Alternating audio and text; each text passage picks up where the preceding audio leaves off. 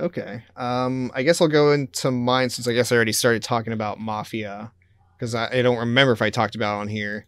But to sum it up, it is a open world game with no side activities to do.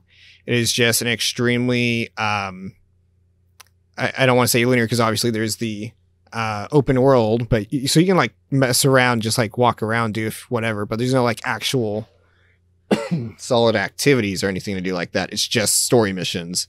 And I think that works to the game's benefit because Sarah can testify to this also with Cyberpunk. The pacing of narratives, whether it's the main story or specific side quests, the pacing is non-existent because there's so much shit you're doing in between. And Mafia, just like at face value, the story's interesting, but it's also just the pacing back to back to back. It's just like this just plays out like a TV show. And it is such a refreshing thing to do when you're not playing like an Assassin's Creed game where it's like 100 hours and the story's so spread out. So I really enjoyed it. The gameplay's, at least with a controller, not very good. Like the melee's kind of broken. The gunplay's like way too stiff, but it's a hell of an experience.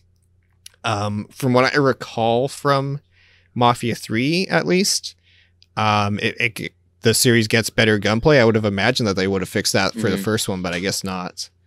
But I would still overall highly recommend it.